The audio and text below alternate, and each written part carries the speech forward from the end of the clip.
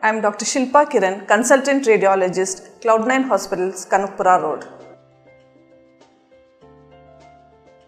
The exact cause of uterine fibroids is not clear. Various factors influence the growth of the fibroids, like genetic factors, hormonal influence, growth factor changes, and also the abnormal vascular pattern within the uterus. Coming to familial incidence.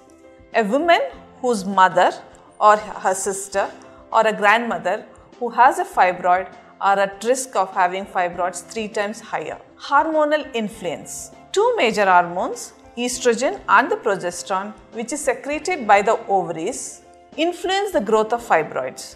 So we can see that fibroids increase in size during pregnancy and in the perimenopausal period. Women in a reproductive age is at risk. 20% around 20 years of age, 40% or more between 35 and 45 years of age. Women with a history of diabetes, increased birth weight or obesity, history of vitamin D deficiency and family history are at increased risk of having fibroids.